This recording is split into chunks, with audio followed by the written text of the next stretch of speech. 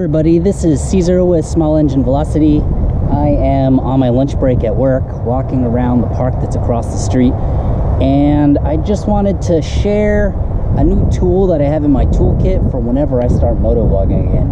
And if you're wondering why I'm squinting, yes, it's super sunny outside today, and it would have been a beautiful day for riding, but unfortunately that's not it. Wait, quick update on my shoulder though. It is feeling a lot better. I've quit taking pain medication. I have a November 5th appointment, and hopefully after that I'll start PT. I've been trying to take it in and out of the sling and do a little bit of exercise so that it can adjust. I can start kind of pre-working it out before it's time, so hopefully that works out well. But anyways, just in case you're wondering, the drone that I got is the DJI Spark. It is very small. If you want to look at the proportions to my hand, it literally fits in the palm of your hand. And there is palm flying, by the way. You can land and take off from your palm of your hand.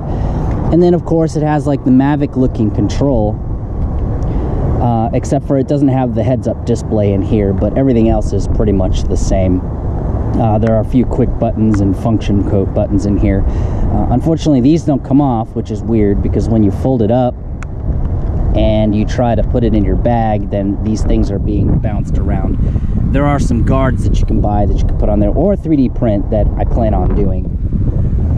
Also comes with some extra propellers, and if you look around, it's a pretty interesting place. It's a park that just got finished being built.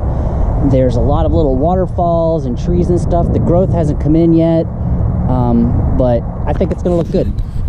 I think we'll have an interesting little flight. So I just wanted to introduce you to the newest tool that I have in the toolkit. A little short video.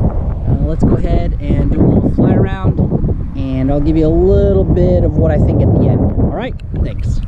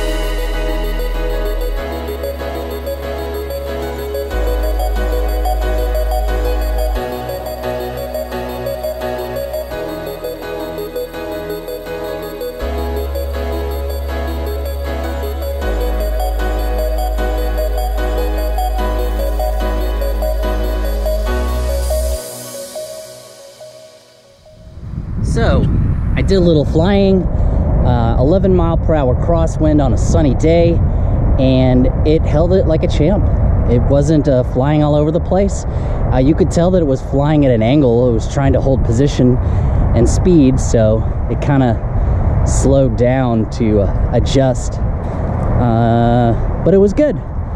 If you're wondering how I got this, I had a Mavic Pro, a Mavic Standard 3, and I traded it. So basically I got a small, pretty much a small version of the exact same thing that happens on the other one, except for this one has sensors and a bunch of different modes, and all around flies about the same. So the cool part is it's a little tiny box, and it'll fit perfectly in my backpack for whenever I do moto vlogs, go to car shows and whatever. So it's a cool tool to add to my repertoire. Anyways, hope you enjoyed the footage, like my little tiny video that I have. I think it'd make a great motovlog drone. It's very portable, very easy to take around. I love it. I haven't got to really experiment with any of the other flight modes. There's a sphere mode. You can do a panoramic mode and stuff where you can stitch stuff together, but all in due time, right? All in due time. Anyways, thank you for watching this little tiny video with the new tool. Hopefully I'll be able to use it in more moto vlogs in the future whenever my arm is whole again. So don't forget to like, subscribe. If you have any comments, leave it down below about this drone or anything about me, and I'll be happy to answer. Thank you. All right, bye.